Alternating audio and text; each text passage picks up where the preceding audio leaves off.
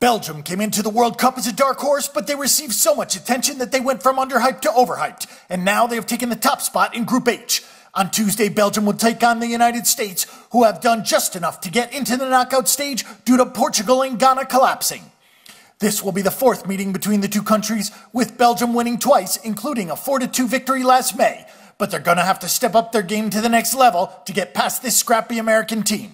Belgium managed to finish with 3 wins in 3 matches as they defeated South Korea 1-0, and once again they scored in the last minutes as Jan Vertonghen scored in the 78th minute, Steven Defour picking up a red card before halftime, and Belgium getting away by the skin of their teeth. This has been the most disappointing team of the tournament, as Belgium have looked like they are struggling, and the expectations were that they would be a world-class team. Luckily, their competition in Group H wasn't that difficult, but they're going to find themselves on a plane going home if they don't improve. The Americans never troubled Germany in a 1-0 loss to wrap up the group stage, but Portugal's 2-1 win over Ghana wasn't enough to coast them into the round of 16. It was a very lethargic performance by the United States, who didn't get much offense going at all, and Clint Dempsey was often left by himself as the Americans struggle with Germany's rampant midfield.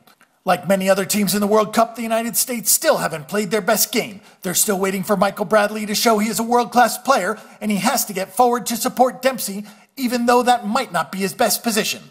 The Belgians have scored just 3 goals in the tournament, but they have allowed only 1, a penalty to Algeria in their first match.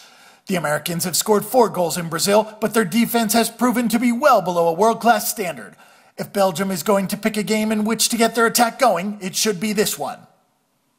We think that Belgium takes this game in a match that will go under the total due to the lousy US offense and defense. Don't forget to check out all the World Cup odds on the board right now at BetDSI. Make a few wagers and we'll see you in the winner's circle.